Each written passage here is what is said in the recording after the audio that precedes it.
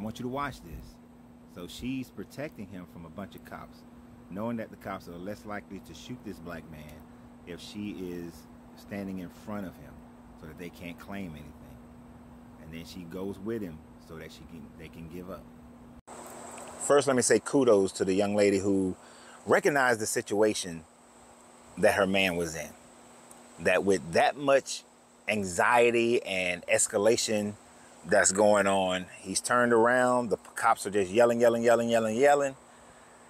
that she knows that if she were to move, anything could have happened to that young man. And unfortunately, that's the reality that most black men live in America today. It's just a reality. It's not trying to call out anything. It's just what reality is. And I just deal with reality. But you know what actually pissed me off the most about that post?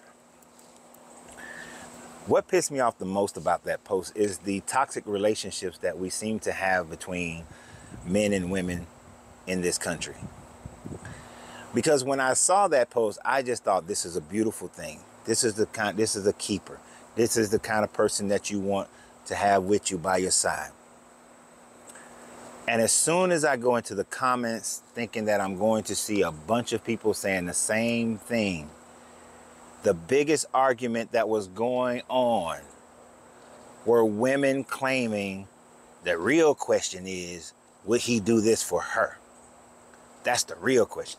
Okay, so the real question, the real statement is 99% of the time, I know Sonia Massey happened, but 99% of the time, that is not the situation that a woman of color is going to find herself in. 99% of the time, the police officers are not afraid or triggered by a woman of color, but they're triggered by a man of color. So 99% of the time, that's not going to be something that a man would have to do for his woman.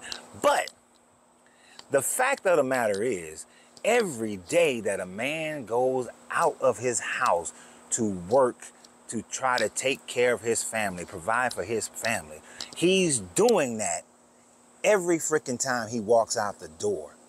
The fact that it got to be in that situation that these women were sitting here talking about, oh, would he do that for her? He does it every goddamn day. Every day he goes out on the street. See, there's one thing that a lot of people don't recognize, and I thought about this yesterday. Me and Angelina was coming across one of the bridges in Wilmington. I saw a police officer over there. Angelina's just talking. Da, da, da, da, da. But every time I saw a police officer, I'm watching to make sure, is this police officer going to pull out behind me? Is he staring at me? Every time. Every now and then, a police officer right behind us or something like that, she might notice. But every damn time I see a police officer, my antennas go up. I'm waiting to see what he's going to do. Is he going to come and harass me? That's an everyday moment for a black man. So when people question, is a black man willing to do that for his woman? We do it every goddamn day.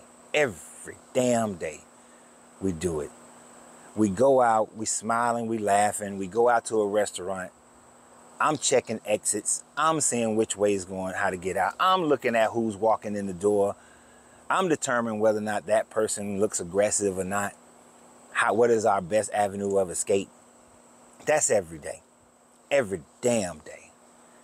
We go out to some of these restaurant bars or events. I'm looking at the people.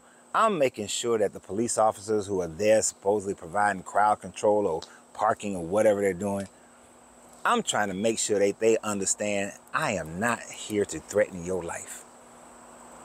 Most women just walk along and just live their lives. But most black men, we don't. It's every fucking day. So when I kept seeing these people saying that, would he do that for her? Yeah, he does it every day. And the sad part about it, because it's the expectation is that we don't. The false narrative is that we don't. And then the fact that there is this battle between black men and black women is just ridiculous. We have been set up for our own demise. We have been set up to think that the worst part of each other, so that we don't come together, so that we don't build families, that we don't have great kids, that we don't work together to build financial strength in our families, that we leave legacies. We've been set up so much to not do that. And we just keep falling for the okie doke. I'm glad I got Angelina.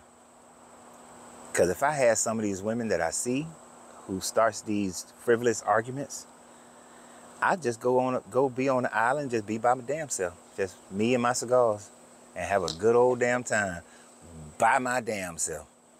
Because this is foolishness out here. But y'all have a great day. And remember always, you got to free yourself to be yourself. Because your greatness is non-negotiable. Good journey, good vibrations.